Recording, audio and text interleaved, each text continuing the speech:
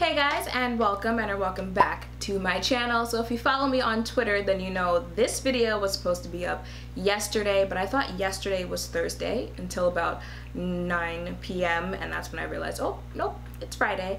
You know, I think this heat is getting to me. That is why my hair is the way that it is right now, and I said this video was going to be up weeks ago, but I am finally doing it. I am finally bringing you a demo and review of the new Becca Liquid Crystal Glow Gloss. Yeah, I got it right. Liquid Crystal Glow Gloss. So if you want to know more about these, then stay tuned. So these released a while ago. I want to say the first or second week of June, I believe. Yeah, early June, and I got these in the mail. If you follow me on Snap, then you know I showed these and the highlighters that they released at the same time as well, one of which I'm wearing right now, which is the Light Chaser highlighter in Pearl Flashes Gold, and that is what that highlighter looks like. And I said you guys want to see a video on it, and you said yes, so here I am. These retail for $22 for 0.17 ounces, and let's just quickly go into the claims so I can start figuring out how to use these glosses. Now, this says it is a gloss with kaleidoscope pearls that create an otherworldly liquid crystal glowing lip look.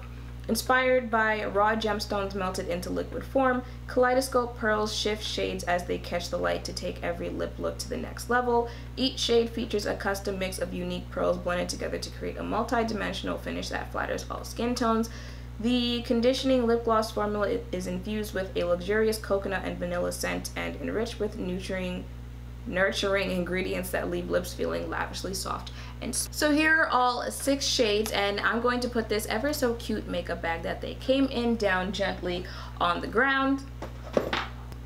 Okay, and I've watched 2 or 3 videos on these, and everyone that I watched just swatched the actual lip gloss on their lips, that's it. But I was like, aren't these lip toppers? Like, aren't you supposed to put them on another thing as, like, you know, a topping effect on your lips? So I figured, you know, I'll try like 1 or 2 just themselves on my lips and then try them as an actual lip topper to see how they look.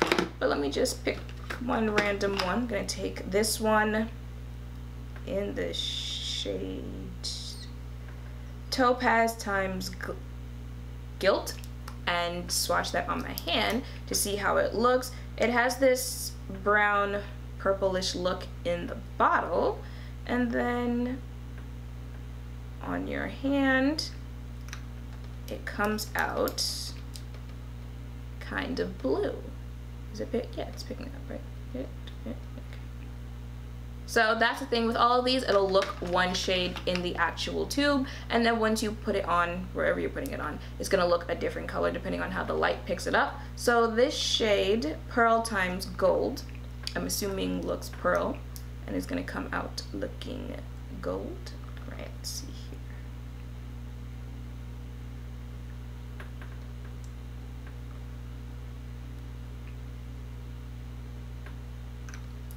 Yep, so looks this color, and then can't see to save my life. Oh, can you see that? I'm not sure. Oh, wait, okay, there. So that is the shade that it'll look once you take it out of the tube and actually apply it. So I'm going to take this shade, which is Champagne Dream times Bellini, and put that on my lips.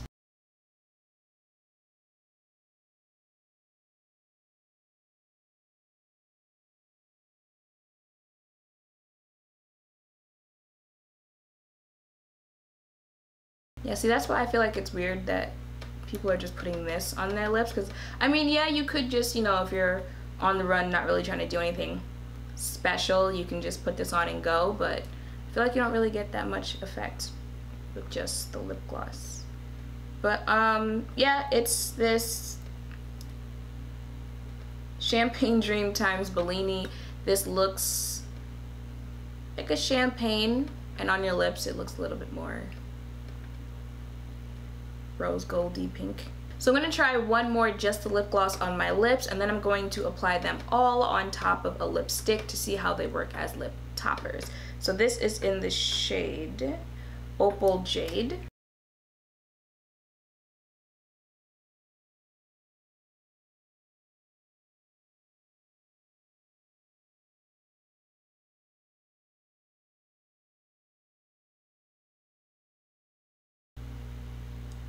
Okay, so this one looks like this, some type of purple, and when you put it on your lips, it'll come out looking green, whichever way the light reflects on top of it. So let me take that off, and I'm going to use ColourPop Limbo. You know, I just wanted a color that was kind of close to my actual skin tone, and apply them all on top.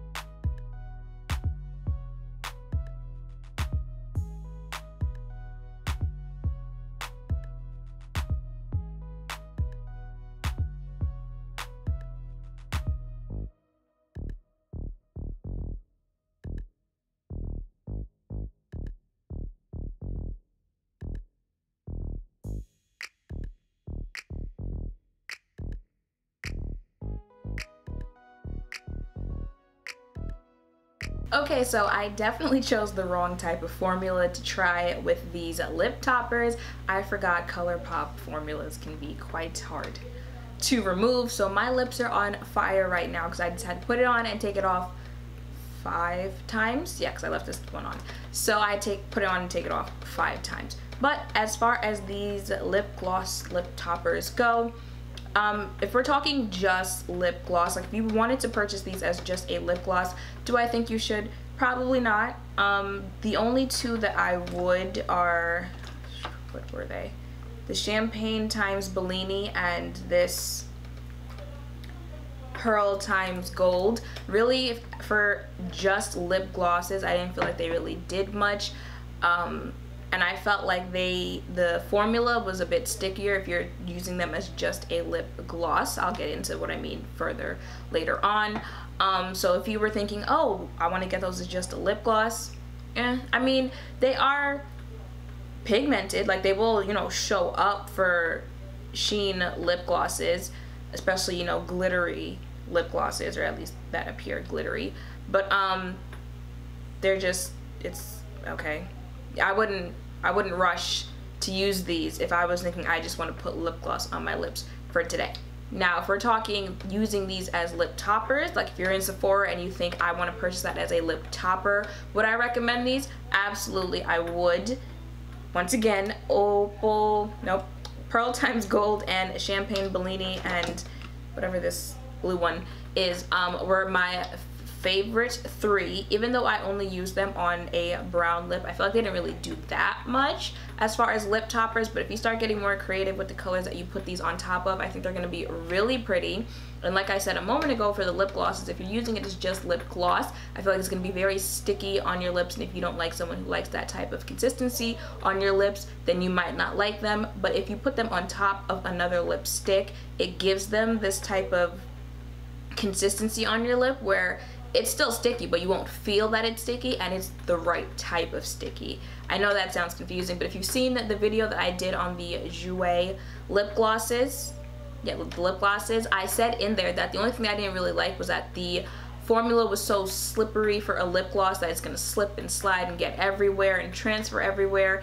This was the type of, that was my chair shaking on the table. This is the type of consistency that I meant that I wanted for those lip glosses. When you put these lip toppers on top of a lipstick, it creates this type of stickiness that it's gonna stay in place better than the other lip glosses, but it won't feel so, you know, it feels actually more hydrating, especially since this is a ColourPop matte lipstick, which can be kind of drying for people. I really do like the new formula that it kind of creates when you use it as a lip topper on another lipstick.